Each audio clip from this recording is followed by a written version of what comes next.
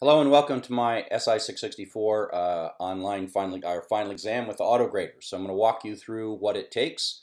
Here is the specification, and it tells you all the things that you're supposed to do. It's in this particular case, it's a music database, and we have to create the file and set up your PDO.php. And so I've got this finished, and I've got it sitting here on my local host 8088. I'm running MAMP on the Macintosh, and so that's where it's at. And what I want to show you is how you turn this into the Autograder. And so we're going to use a piece of software called ngrok. ngrok is a tool that allows you to sort of take something running on your local computer and put it out on the real internet so that the Autograder can go through ngrok.com and tunnel into your computer and do a request response cycle into your computer. Okay, and so it's super simple. You download this. I'm going to download it right here, and it's downloading. And so I go into my downloads file folder,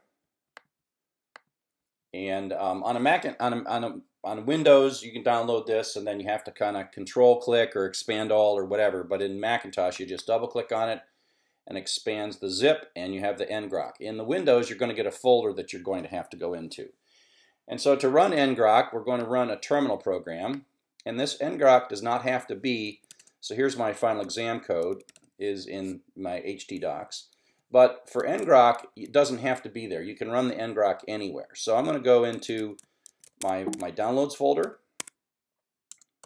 and then I've got this file ngrok. And so I say /ngrok. You don't need the / for Windows. It'll just be ngrok.exe. ngrok http. And then you need the port that your web server is running on, 8888. And this is actually a cute little screen in that you can watch what's going on, kind of watch. It's almost like developer mode. ngrok now has created a temporary domain name for you, and if you go here, this is the domain name that is effectively the server running on your computer. So here I have localhost 8088 final exam, and I can go to that, and then I can say final exam.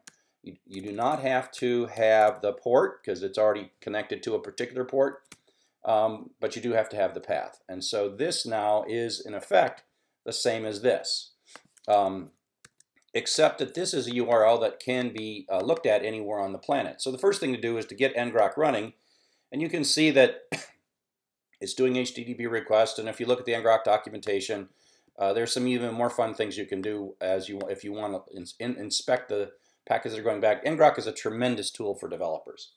Okay, and so here you better check this. So if this is not working, then what I'm about to do in the Autograder is not going to work either. So the first thing you got to do is get ngrok going. When you blow this up, you hit Control C, then it'll cease to work. For now, it's forwarding all these requests back and forth through ngrok.io. And so now you have this URL. And now you're going to go to the Autograder for SI664.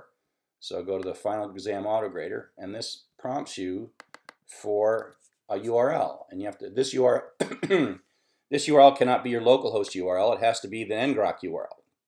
And then it's going to actually make a bunch of request response cycles to that. So I'll hit evaluate, and it's talking, and you can see that it's chatting quite a bit, and it's hitting the index and moving to the login and doing all these things. This, of course, is my sample implementation. You will see failures in red, and you can always take a look at the page it's looking at. It says, oh, here's a page, and I'm looking for a form that's got a login submit button. Okay, and so it's like you look in here and you say, oh, where's that login submit button? It's right there. That's what it's looking for. That's why it works. And so it shows you every page that it does as it passes. And this will blow up. It does things like checking to see if there's a post after a redirect, a get after a redirect, and it will give you red error messages. And the thing to do is it just runs and then find the red error message, and eventually you will see that the whole thing worked. And so that's pretty much it. Because my test does not have Charles Severance in the title tag, because it insists that view page source. It insists that the title have, that should be Charles Severance, because that is what CTools thinks I am. And so this was I didn't get the grade sent. These pages do not have proper title, so this grade is not official. And so there you go. That's it. You'll be doing this a bunch of times. And so then I'll be right here. I'm going to hit Control-C over here. You don't want to leave this up. You just hit Control-C, or on Windows, Control-Z. And now ngrok is gone. And now if I actually try to use this URL again, that's not going to fail. Okay?